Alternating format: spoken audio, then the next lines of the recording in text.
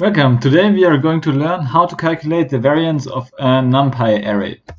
Okay, so suppose we import the NumPy library, and now we want to calculate the variance of some football goals. So we have goals in 5 matches, and suppose we have goals of Croatia, and we create a NumPy array with the value 0, 2, 2, 0, 2, okay, and we have some goals of France, and we also create a NumPy array of some values, and France has not quite so many goals. Okay, now we have the two NumPy arrays, goals France and goals Croatia, and we want to calculate the NumPy array. So suppose in C we store the variance of goals Croatia. Okay, now we can print the output of C, and you can see, yeah, the variance is 0.96, and so basically the variance is the squared standard deviation. So we first of all it internally calculates the mean value of the NumPy array, and then it calculates the deviation of each of those values to the mean value, and then it sums up this deviation and takes the square root, and the variance is the squared square root, basically, so the sum of all deviations. Okay, and yeah, if you calculate the variance of France, we also use the call np.var goals France, and you can see that if you print France, the variance should be smaller. Yes.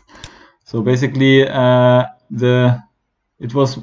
can say it's more, as France shot less goals overall, the deviation from the mean is not so significant than the goals from Croatia.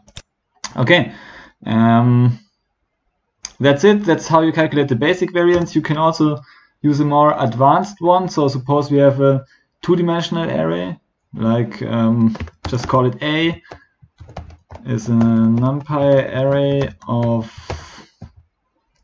1s and 2s in the second line.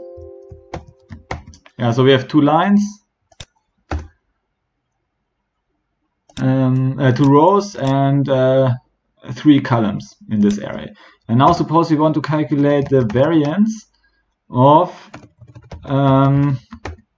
along the first axis.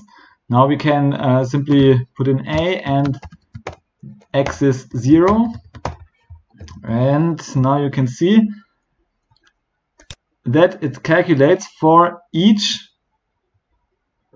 So it has 3 values, and each value is the variance along the axis. Here along this axis 1, 2, the variance, of course, the mean value is 1.5, so the variance is 0.25.